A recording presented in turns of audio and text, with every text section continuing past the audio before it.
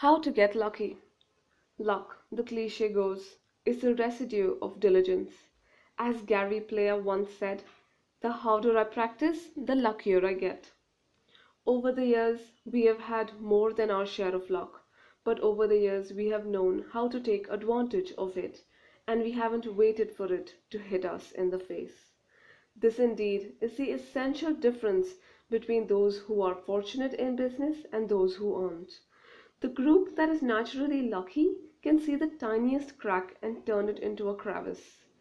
The group that never gets a break wouldn't see opportunity if it jumped up and down and then mugged them. Getting lucky is mostly a matter of recognizing what you have been. Knowing then how to turn into an edge is the easy part.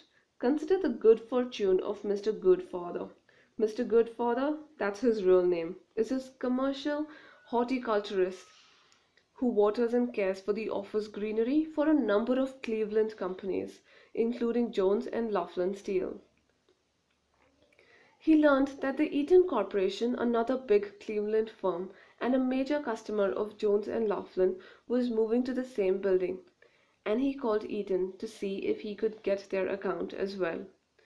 When he asked to speak to the person in charge of the office, he was mistakenly connected to the person who was really in charge.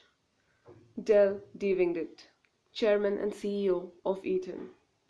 "I take care of all the plants for Jones and Laughlin Steel," Mr. Goodfather said, "and I would like to see someone about your account."